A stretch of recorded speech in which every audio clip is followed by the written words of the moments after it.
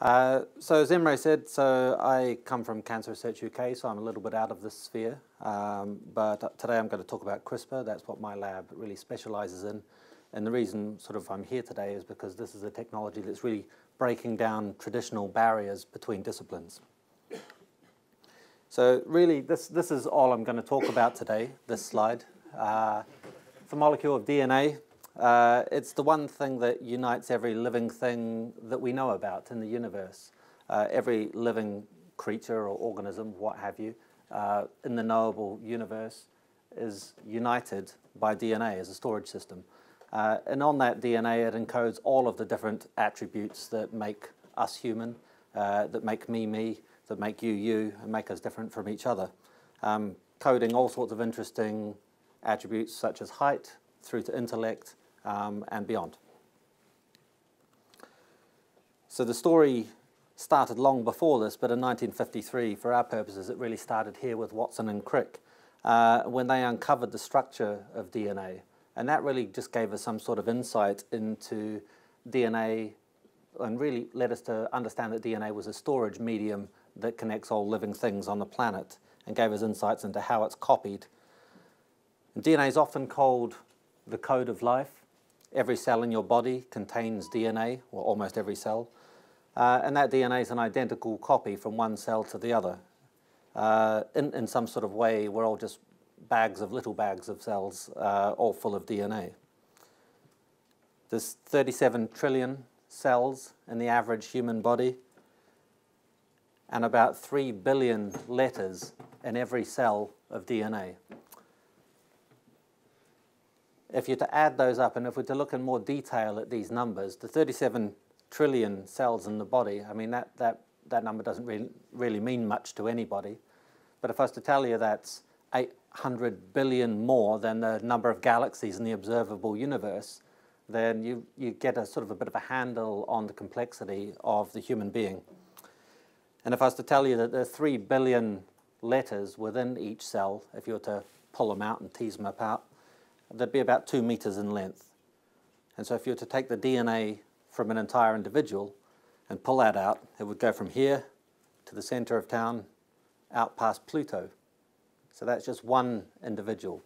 And so that's the amount of information you have stored in your body right now. But of course, it's not stored. It's not a static thing. It's not a static chemical. It's constantly remolding, rebuilding, what have you, copying itself. And so every time one of your cells dies and gets replaced, every time you start to grow or what have you, or shed off some more skin, that DNA is being copied. So to put that into some sort of context, in the last minutes every single one of you has made 300 million new red blood cells. That's shooting around your body, carrying oxygen from your lungs to your tissues, hopefully to your brain. There's 12 million new gut cells digesting your lunch, and 40,000 new skin cells adding to the dust in the room. So all of that together makes 1 exabit worth of code that you've all just produced unknowingly in the last minute. So that's just to really put that into context that DNA, it can be vast, it can be complex, and it can be rapidly remolding. So I'm just going to take a step back and look at the field of molecular biology and how we've interacted with DNA over the recent and more distant past, and then I'll come round to CRISPR after that. So DNA, really the focus on DNA over the last 50 years has been primarily on being able to read it. And so we read it through sequencing of DNA. I'll talk to you about that in a moment. And so what this little pictograph shows you is the history of us being able to grapple with and read DNA. So back in 1953, our story really begins, like I said before, with Watson and Crick. And through a series of Nobel-worthy discoveries, right up until about 1986, we developed the technology to be able to read DNA. But we still hadn't read a human's DNA. And so that began the big endeavor of the Human Genome Project, which lasted 15 years. And that was really a flat-footed race between a private firm and public, and academia. At the end of that, we ended up with our first complete picture of what the DNA in a human looks like. And then just 3 years after that, all the technology that was used to create and derive that human genome was superseded by next generation sequencing. And I'm just going to put that into some sort of context here. The Human Genome Project was a massive global effort involving hundreds and hundreds of laboratories throughout the world. It cost $2.7 billion on average, well, as an estimate, and took 15 years. Now, if we're to look today at the latest sequences, this one here, for example, which we have about 6 of in our institute, to sequence a human genome, it takes, well, actually, it doesn't take one machine. It takes one small lane in the machine. It costs $1,000, and it takes about 72 hours. It actually can take a lot less than that. So really what I want you to appreciate from this isn't all news. This is just to allow you to appreciate how the ability to read DNA has gone from something sort of archaic in an exponential fashion to something that is fast and cheap and affordable and scalable. Writing DNA is something that is a field that's sort of come along a little bit slower. And so to be able to write DNA, what that really means is to take a bunch of chemicals, put them together in a test tube and construct DNA one base at a time. And so this only just really started setting off in the 80s, so 30 years after trying to read DNA. But within the last probably 3 to 5 years, a series of startups and industry sort of focus has occurred in this area specifically for reasons which I'll go into very soon. And what we're seeing now is a massive increase in the rate at which DNA can be synthesized and a concomitant reduction in the cost of synthesizing DNA. So one of the main drivers for this is the obvious utility of DNA as just a data storage medium. And the reason for this is the highest density, large-scale data storage medium that humans know about. You can theoretically put 215 petabytes of information into just 1 gram. So it's also the most stable data storage medium known to mankind. At the moment, this is our most robust and reliable storage medium. It's magnetic tapes, and we rewrite those every 15 to 20 years. But if you go into the Houses of Parliament and look what they store their information on, they store them on parchment because that lasts a lot longer. That lasts for hundreds of years. So this is a picture of the Magna Carta. However, DNA, we're extracting DNA from ancient fossils, from the permafrost, from woolly mammoths, and so what we've got here is we've got something that can withstand thousands or tens or hundreds of thousands of years. So we've got this high-density data storage platform, which is incredibly robust and incredibly versatile. So already scientists have encoded the whole of War and Peace into DNA, the entire contents of the seed vault, and Microsoft just recently encoded OK Go's music video into DNA. So, I mean, there's definitely a keen interest from companies such as Microsoft to at least store some of their cloud storage information into DNA, and that's a proactive area they're looking at. But from our purposes, this is all sort of old news. This is in vitro. We call this in vitro. This is non-living systems. So what I'm going to really talk to you today about is taking all of these advances and using the technology known as CRISPR.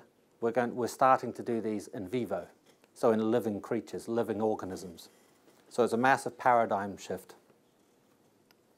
So what I'm going to talk to you about briefly today is the genome editing revolution, explain a little bit about what CRISPR is and how it works, and then talk to what the future holds. So this is a graph of just Google search terms of CRISPR over the last decade, and all I want you to appreciate for this is that it's increasing. Some event happened at 2013, which we'll go into in the next slide, and that set this skyrocketing. You could see that at 2013, CRISPR was really the domain of Cambridge here and Cambridge over the pond. But by 2017, the distribution has really gone throughout the Western world. although New Zealand seems to be missed out, so I don't know what's going on there. And if we're to give some sort of comparison by some sort of search term that we're all familiar with, you can see that CRISPR is eclipsing even the zombie apocalypse. So I mentioned 2013. So in 2013, I don't want you to really read and understand these scientific articles, but 3 publications came out that just really changed the way and started a field, and that was these 3 here. And all they did is they took a bacterial immune system and they used it as like a rewriting tool to rewrite the DNA in a mouse and also in human cells. Just 4 years later, which in biological research is a heartbeat, all of a sudden humans, well, human embryos, fish, crops, woolly mammoths, etc., have all had their DNA rewritten. I've highlighted some of these things, human embryos, woolly mammoths, and dinosaurs. I'll come back and talk about human embryos later on. But this is the first time we've been able to design or develop or maybe exploit a technology that's completely agnostic to species, that can cross all the species borders. So people are using it, like I said, in agriculture to rewrite the DNA of animals or crops and what have you. But also we can look at it in human embryo editing for maybe the eradication of disease or creation of designer babies. There's a lab in the US who has coined the term de-extinction, and they're trying to bring back the woolly mammoth. So they're fusing woolly mammoth DNA from the permafrost with elephant DNA. And also dinosaur I've got there. So in some sort of scene reminiscent of Jurassic Park, people are fusing, well, predicted dinosaur DNA with chicken DNA to try and recapitulate Jurassic Park. So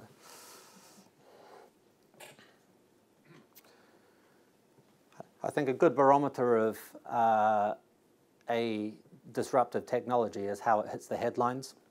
And generally in science, this is a long, slow lag between basic discovery and some sort of, well, at least in my field, clinical impact. Usually it's a lag of about a couple of decades. But what we've got here is a lag of 2 years. And this has never before really been seen, certainly in my time. And so here's an impact, a directly relevant impact, which I'll talk about on the next slide. There's talk of CRISPR being heralding a new wave of treatments in the clinic. A couple of studies came out last year, and these are interesting. These are done in animals, animal models of muscular dystrophy. One of the things I said about CRISPR is it's agnostic to whether you're a mouse or a man. So in many respects, any therapeutic that you make towards a mouse will work in a man. And so what they've done here, they've done 2 studies. One where they've taken a mouse with muscular dystrophy, injected the editing reagents into the muscles and cured that. That's in the body of the mouse. That's not in the germ cells that will be passed on. But another group edited the germ cells. So what they've done there is eradicated it from the baby mice that would be born and every mouse for the daughter, the granddaughters, etc. So they've eradicated disease from that entire line. That has huge obvious ramifications for human disease. And then at the end of 2016, CRISPR gene editing was tested in people. Since then, there's at least 25 clinical trials going on with CRISPR editing in people. This is an unprecedented pace we've never seen before. And I mentioned human embryos being edited. And so these have also, over the last, well, twice this year and once in 2015, been edited. So this is something really what I want to get across here is it's gone from a basic science discovery straight to something that affects everybody in this room within the period of just a couple of years. Just to look a little bit closer at this case here. So this is young Layla Richards, and she presented at Great Ormond Street Hospital down in London. She was diagnosed with a blood cancer at 3 months of age. And so she was given the standard point of care, which is a chemotherapy and a bone marrow transplant. However, that failed. After that, there are no therapeutic options. So before her first birthday, so at 11 months of age, she was sent home, and her parents told her to make her comfortable. She was not going to live to see her first birthday. So under some compassionate grounds, and through some sort of serendipity, some research which just assisted technology to CRISPR, was used to treat her. And so what they did here was they took just some healthy immune cells from an American donor, just an American male donor, and these are T cells. So their job is to go out and seek and destroy viruses in our they're part of our immune system that goes out and seeks and destroys viruses. So 3 changes were made with the CRISPR-like technology. The first was so that instead of going out and seeking and destroying virus, they would seek out and destroy her cancer cells. The second was to make them immune to the therapy that they would also treat her with at the same time, so that you're not killing the cure. And the third was to make them self-limiting, so that once they've gone and done their business, there's no trace of the cure.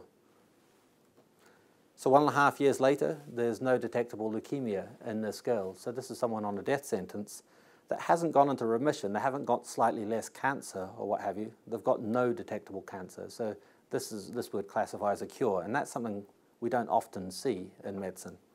So clearly that's why Cancer Research UK is interested in this, and as well as many other healthcare funders. So what is CRISPR? It's a battle as old as time right under our noses, literally. It's a battle between viruses and bacteria. So much like we catch cold through viruses, bacteria catch cold through viruses. They're infected by viruses all the time. Here's a picture of a brown bacterium, and it's being riddled with viruses.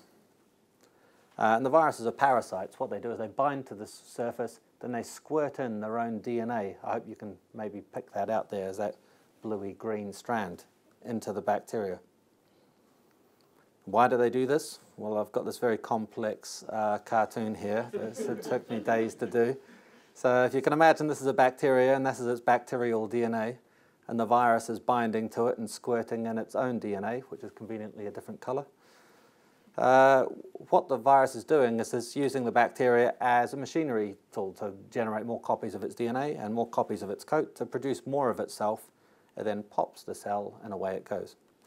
Now, it's a battle. Occasionally, the cell wins. And what it does is it records some of the information from that virus. It tucks it away neatly into a certain part of its genome for later. That's what CRISPR stands for. I'm not going to read it out. It's sort of irrelevant to what CRISPR is really used for now. But over time, what happens after more and more challenges with more and more viruses is you end up with an array of this information that's been coded. And so if you become challenged with the same virus again in the future, with the same color DNA, you have a 2-part system which will search and destroy. It will search for a perfect match, it will cut it and destroy it. So that limits the infection. You could think of the array down here as some sort of sequence-specific GPS locator, and the other enzymes as a pair of scissors. What's really neat about this is as soon as that bacteria copies itself and divides and forms daughters, it passes on all of this immunity to them. So it's really an arms race between the viruses and the bacteria.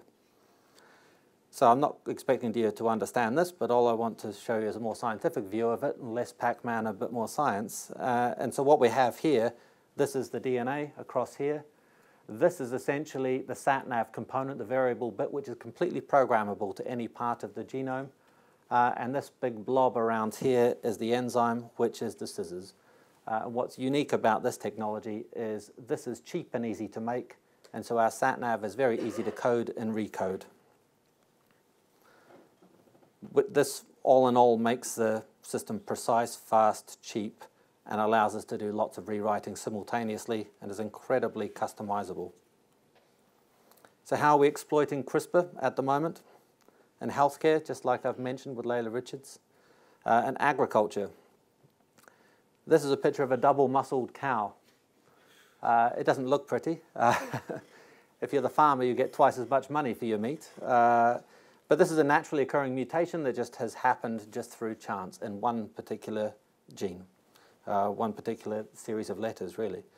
So scientists can, with CRISPR, you can recapitulate this at will in any organism you want. So what you're recreating here is a naturally occurring mutation at will. So it's not like a GM crop or a GM animal. You're actually just recreating nature, but with more precision. Living data storage, which I'll get to in the last 2 slides. Synthetic biology, which I think you're going to hear more about from Jim. And augmented humanity. What I focus on in my job is taking disease DNA and making it normal. Augmented humanity is taking normal DNA and making it superhuman. So I just want to explain this little experiment that was done in Harvard just within the last 6 months. What this is encoding for the first time information into a living biological system and then reading that out afterwards. So if I talk you through it, they started with a picture of a hand, then used some encoding software to convert that into DNA. The DNA was then synthesized and then put into a bacteria. And it was put in an array-like form, just like I showed you in the previous slides.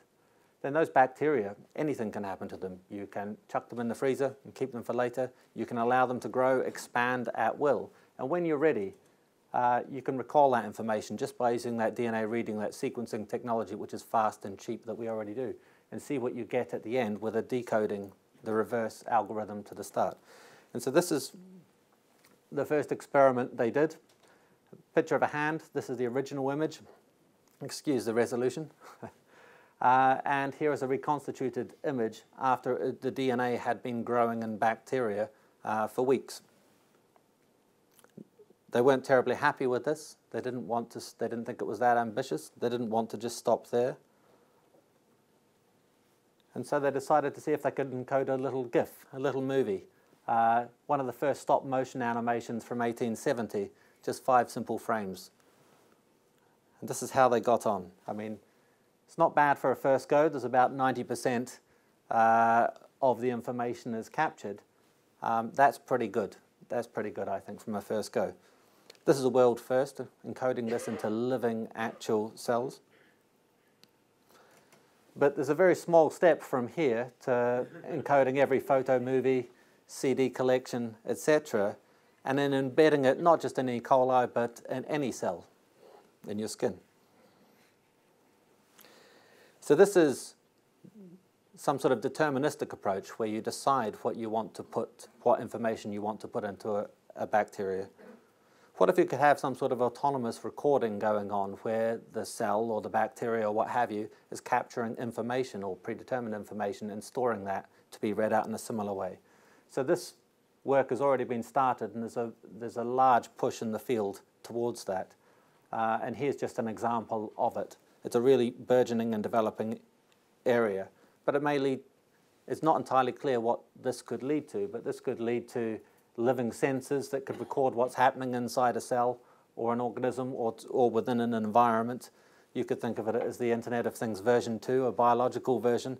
But this, I mean, I really want to put this up here because last time I gave a similar talk, this was a pie-in-the-sky idea, but now this is a reality, and such is the speed at which the field is moving.